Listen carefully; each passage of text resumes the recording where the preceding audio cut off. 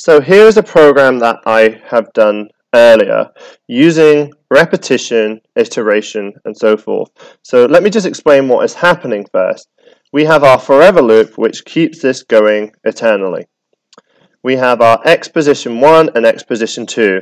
X position 1 is for the first row, and x position 2 is for this row here, which is 2.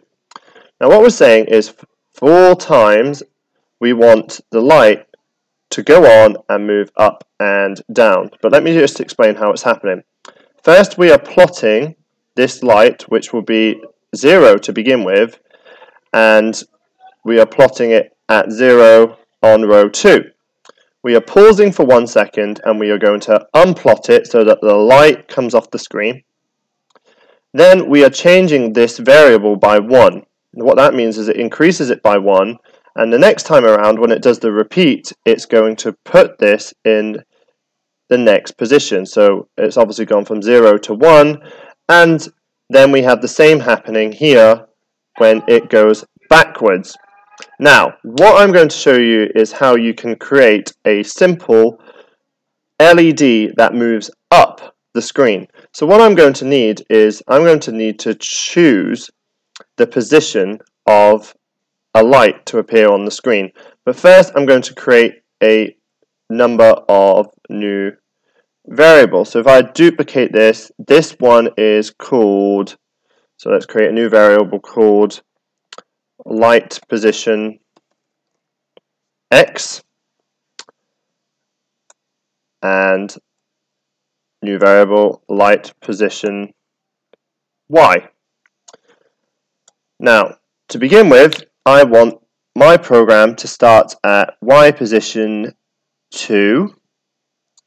So I'm going to go to maths, and my Y position is actually 4. So if you look, Y4, my Y position is going to be 4, and my position X is going to be 2.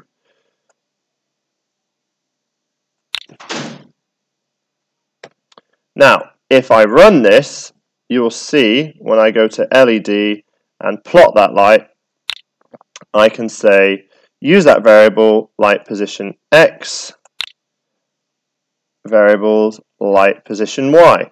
And if I run this program again from the beginning, you can see there is my first light. Now what I'm going to say is if I press A and B, I want that to go up the screen. So I'm going to go to basics, and I'm going to look at input and say when I press A and B, I want to unplot.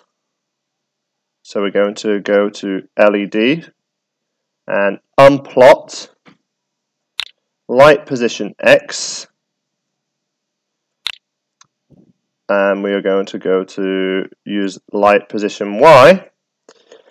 Then we are going to subtract 1 from Y, because if you look, Y is 4 and we need to go down to 3. So I'm going to go to change light position Y by -1, and then I need to plot it on the screen again. So I can just duplicate this. So let's run it, and I can go there. And there we go. That goes up the screen. Now what I can also say, because you can see that it's unplotted that originally there, is I can actually put a condition in that says if, I'm going to put that in another forever loop, so it's always looking for it. If, and we're going to do maths, we're going to use logic. So I'm going to say if, and we're going to check whether, again in logic, if light position X, so let's use that, light position X equals 2,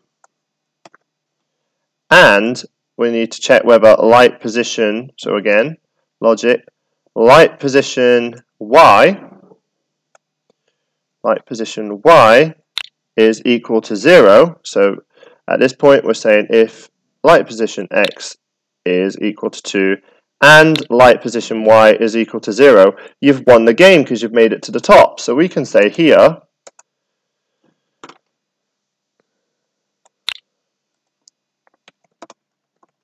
you win. So let's run this game and see what happens. So I'm going up the screen, and there you go, I've won the game. So that's a simple Crossy Roads game. Now, for those of you wanting to extend yourself, what I would suggest you do is maybe check a forever loop that checks if light position x is equal to the same position as the x position of one of these lights, because if it is, you can say that you have died. So you can extend yourself just by duplicating this, as so, and you can say, if I, let me zoom out of that, change that to light position x to x position 1, and y is equal to 2, I can experiment with saying game over, because I can show when a collision has happened. So have a play with that, see if you can create a simple game of Crossy Roads.